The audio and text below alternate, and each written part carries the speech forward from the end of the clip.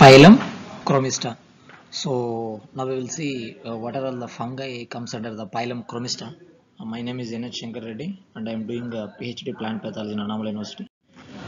So here the Chromista is now we'll see the taxonomy classification first before entering into that. So domain Eukarya, kingdom Chromista, phylum Oomycota. In kingdom Chromista, the phylum is important. Phylum is Oomycota. Class is Oomycetes. Now we will see what are all the fungi that comes under Oomycota. First one is Saproligneo-Mycetidae, subclass Saproligneo-Mycetidae and Peronosporomycetidae. So here we are not going to see each and every one in detail, but important things that we can see here. Normally in in general characters we discussed about the cell walls, fungal cell walls and all those things. Normally fungi cell wall is made up of chitin, but Oomycota cell wall is made up of cellulose. But few of the fungi in Oomycota, that is especially Aphanomyces, Saprolignea, Acaila, Aphadogaila, whose cell wall is made up of chitin. Even though this fungi comes under Oomycota, this cell wall, this fungi cell wall, that is Aphanomyces, Saprolignea and Acaila, is made up of chitin. So now we are going to discuss Pythium, that is Pythiales, Peronosporals. So Peronosporals, that is especially we are going to see late blight of potato, Pythagora infestans. So now we will see one by one. So first one is Oomycota. So we will see the general characters of Oomycota. So this Oomycota fungi is otherwise called as egg fungi or pseudo fungi. It's not a true fungi, it's a fungi-like organism. That's why it's called as pseudo fungi, false fungi. So whereas Oomycota cell wall is made up of cellulose. I told you fungal cell wall is made up of chitin, but whereas Oomycota cell wall is made up of cellulose and hydroxyproline. It's a combination of cellulose plus hydroxyproline. But few of the fungi that comes under Oomycota, that is Saprolignea, Acaila, Aphadogaila, this fungi cell wall is made up of chitin. So here Oomycota fungi can reproduce by means of both sexual reproduction and asexual reproduction. And the special and diagnostic and prominent identification character of Oomycota is the zoospores. So it produces zoospores, that is anterior tinsel and posterior whiplash type of zoospores, which means anterior tinsel, we can see here anteriorly tinsel, it contains air, that is called a tinsel. Posterior whiplash type, so anterior tinsel and posterior whiplash type of zoospores is the special character and identification character of phylum Oomycota. So it produces a female gamete, here the male gametes are called antheridium, whereas the female gametes are called oogonium. During sexual reproduction they produce sexual spores called oospores. Now we'll see asexual spores in Oomycota is produced by zoospores. Asexual spores are zoospores. Zoospores are the asexual spores produced by Oomycota, whereas oospores are the sexual spores that is produced by Oomycota. As I told you that the special feature of this identification character is Oomycota is zoospores with biflagellate. So zoospores are biflagellate with the anterior tinsel and posterior whiplash, and the type of flagella we have already discussed in general characters of fungi. So here biflagellate with the anterior tinsel. Tinsel means it contains hair, whiplash means it contains no hair. So anterior tinsel and posterior whiplash type of flagella can be observed in Oomycota. So few of the important fungi that comes under Oomycota is a late blight of potato, that is Pythophthora infestans, and grapes downy mildew, which is caused by Plasmopara viticola. These are all the few of the important fungi that comes under Oomycota phylum. Now we will see, it's difficult to see each and every one. So now we will see what are important things are considerable pathogens. So it starts with the Pythium. So we'll see the life cycle of Pythium. So Pythium Aphanedermata, which causes a disease that is damping up of vegetables. So all damping up of vegetables is mainly due to the Pythium Aphanedermata. It is a soil-borne pathogen which is caused by Pythium Aphanedermata. Now we will see the systemic classification, that is domain Eukarya, kingdom Chromista, phylum Oomycota, class Oomycetes, order Pythiales, family Pythiaceae, genus Pythium, species Aphanedermata. These are the taxonomic classification of life cycle of Pythium Aphanedermata, which causes a damping of vegetables. Before entering into the life cycle, we will see the symptoms. Here in damping of, we can mainly observe two types of symptoms, that is pre-emergence damping off and post-emergence damping off. So now we'll see in pre-emergence damping off, seeds rot or seeds, or so not seeds, or seedlings actually. So here seedlings die before they emerge from the soil, that is pre-emergence damping off. Before emerging from the soil, the seedlings will die, that is pre-emergence damping off. Now we will see here, before emerging of soil, the seedlings will die here, that is pre-emergence damping off. Now we will see post-emergence damping off, which means the seedlings will emerge and kill after the emergence of soil. So the seedlings actually emerge from the soil. After emerging from the soil, what will happen? The seedlings will die. That is called post-emergence damping off. Pre-emergence means the seedlings will die before emerging from the soil, that is pre-emergence damping off. Whereas in post-emergence damping off, the seedlings will die after emerging from the soil. So after emergence, the seedlings will die. So these are all the few of the diagnostic symptoms, or diagrammatic representation of Pythium damping off. Now we'll see here. So now we will enter into the reproduction, that is a life cycle. So life cycle of Pythium aphandodermatum is two phases, that is asexual reproduction and sexual reproduction. Now we'll see. So in asexual reproduction, mycelium in Oomycota, all Oomycota fungi produce cenocytic mycelium or aseptate mycelium. Aseptate mycelium means it contains no septa. So this aseptate mycelium is otherwise called as cenocytic mycelium or non-septate mycelium. Here but the hypha is both intercellular and intracellular, and no hostoria is produced. Here no hostoria is produced in Pythium. It is one of the identification and important character. No hostoria is produced by Pythium. So here after a hyphae or cenocytic hyphae, what will happen? That produce a branched globose juice sporangia. Branched globose juice sporangia. The juice sporangia is maybe produced either at a terminal or at intercalary. Either terminal or intercalary.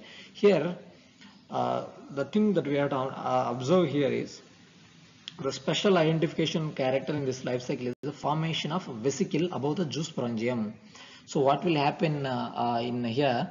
A small vesicle is formed above the juice sporangium, where the protoplasmic material that is present in the juice sporangium will migrate juice sporangium to vesicle. Here in juice sporangium, there is no juice spores are produced. When this juice sporangium or the protoplasmic material present in the juice sporangium, when it enters into the vesicle, there the juice spores are produced. Here that we have to observe one thing is, after the formation of a bubble-like vesicle or vesicle, the protoplasmic material present in the juice sporangium will migrate to the vesicle. After migration, what will happen?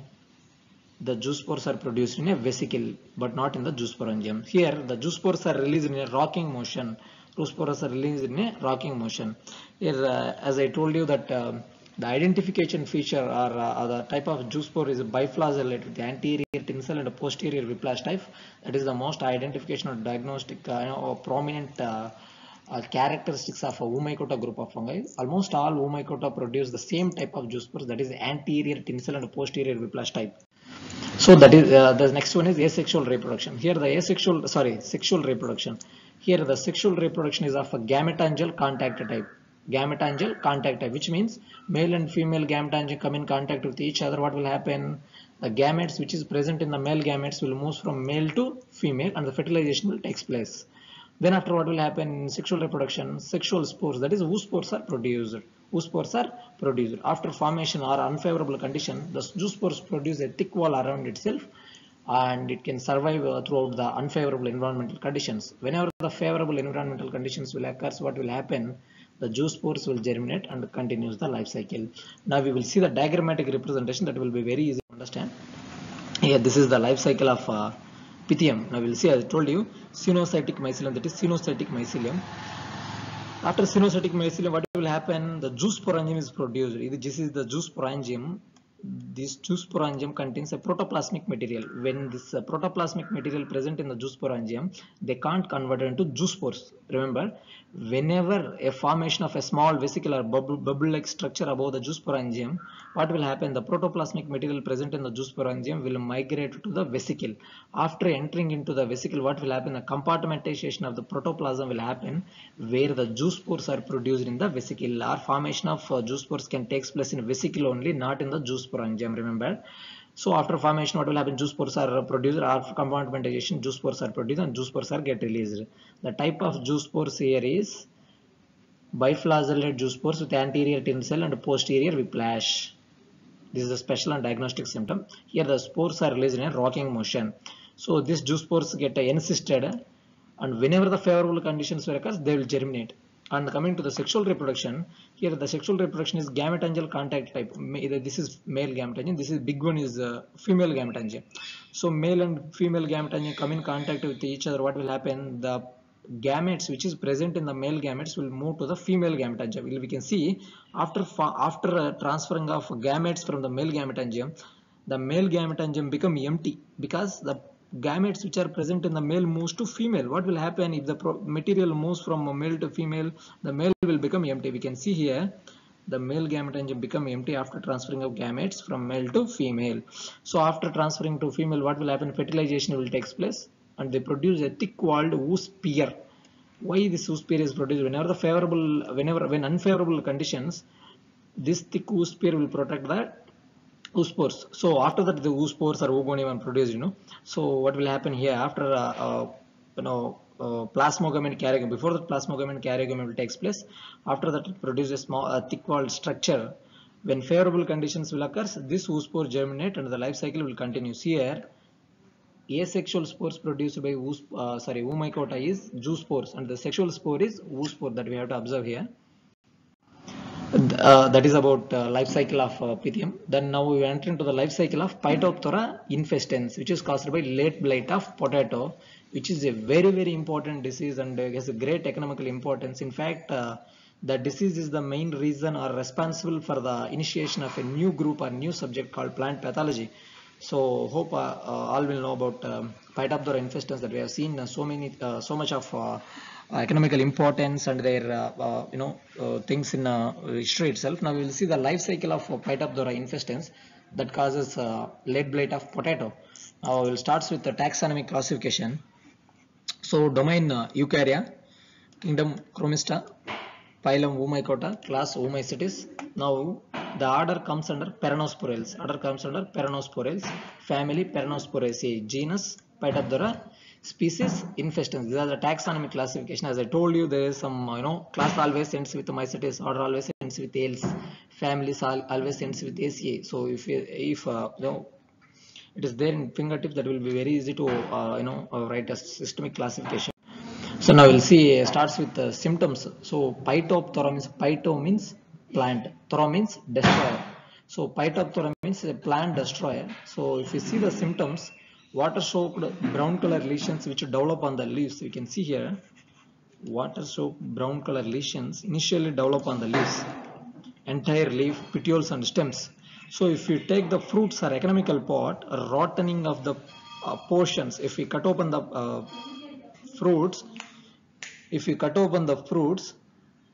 black color or rotting can be observed here, a rotting portion. So it also emits a little bit bad odor. That is the characteristic symptoms that is produced by Pythophthora. So we can see here brown color rotting. So brown color rotting when we cut open the economic part, that is tuber. So now we'll see asexual life cycle. The life cycle is whatever the life cycle that may be divided into two, that is asexual life cycle and sexual life cycle. So now we'll see it starts with asexual life cycle. Here the sporangia are born aerially or sympodially branched sporangiospore. So here, whereas Pythium won't produce any hastoria, but in Pythophthora it produces a hastoria of a finger shaped, the finger-like hastoria. Finger-like hastoria is produced by Pythophthora. So here it produces a lemon-shaped sporangia. It is a characteristic identification and character in asexual cycle of Pythophthora. So it is lemon-shaped swellings can be seen at internodes.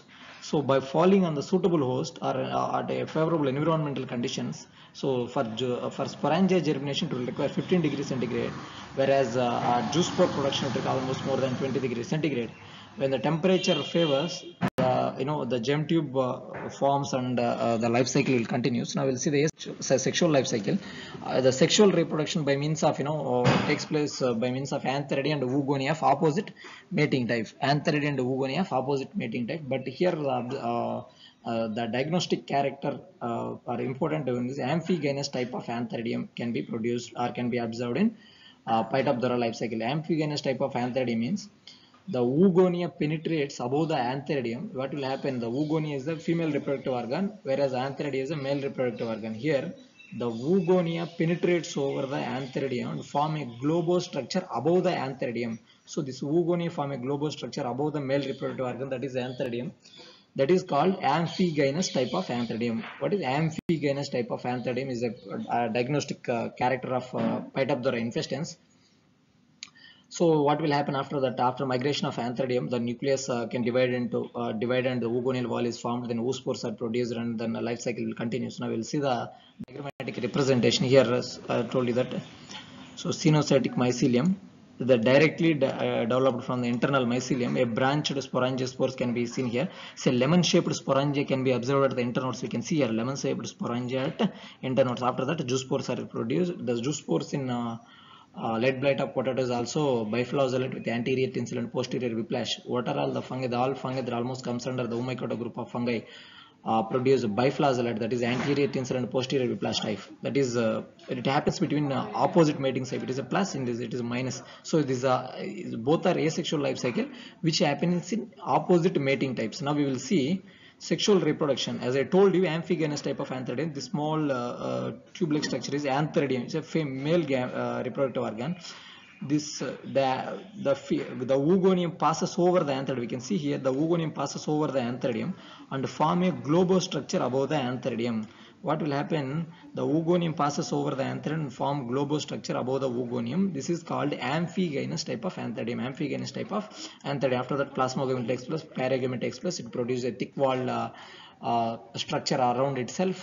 So that is a oospore. Whenever the favorable environmental conditions will occur, it will germinate.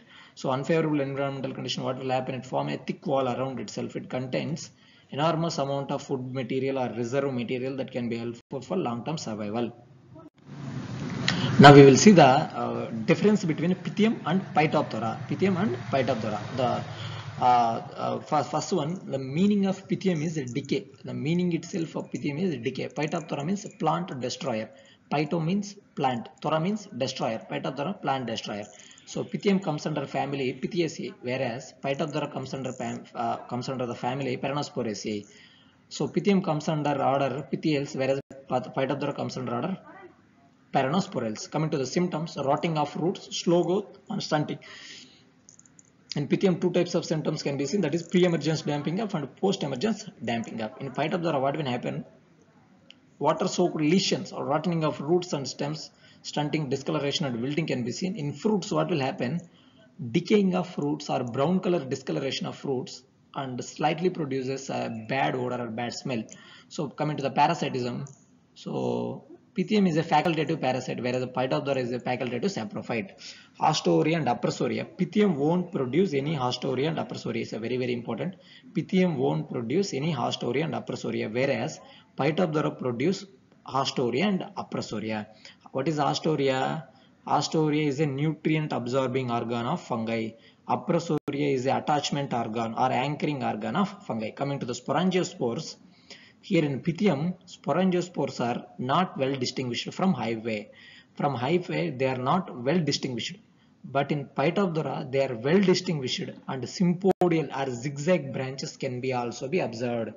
Zigzag branches can also be observed. So the type of antheridium in Pythium is paragenous type of antheridium. Paragenous type of antheridium. Whereas in Pythophthora, that is amphigenous type of antheridium. As I told you, what is amphigenous type of antheridium? The oogonium passes over the male reproductive organ, that is the antheridium, and form a globostructure above the antheridium is called amphigenous type of antheridium. That is a characteristic feature of Pythophthora. So what are the baiting technique or the identification technique used for Pythium is mustard, whereas Pythophthora apple. So what are the examples or the fungi that comes under Pythium is Pythium aphanidametum, which causes damping off of vegetables, whereas Pythophthora, lead blight of potato caused by Pythophthora infestans.